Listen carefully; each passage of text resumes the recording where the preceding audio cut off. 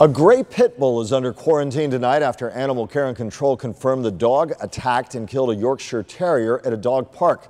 News Channel 5's Tanya Rogers live with what she's learning about the case. Tanya? Well, the dog named Spot is being held here at Animal Care and Control, and he will remain quarantined and here at this location until the investigation is complete. Now, the initial report says that a woman was at Okeeheelee Dog Park with her small dog when the dog, not on a leash, ran towards them, attacking and killing her Yorkie.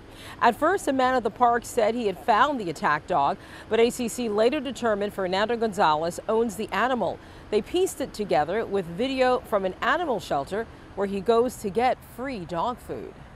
Everybody gathered, gravitated toward the fence, the outward fence that you see right here, and we basically at that point noticed that there was a dead dog on the ground.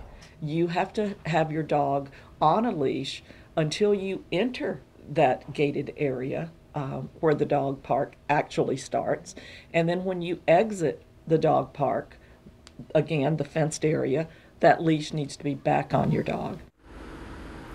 Now, the owner of the animal was cited. If he surrenders that dog will be euthanized. Reporting live, Tanya Rogers, WPTV News Channel 5.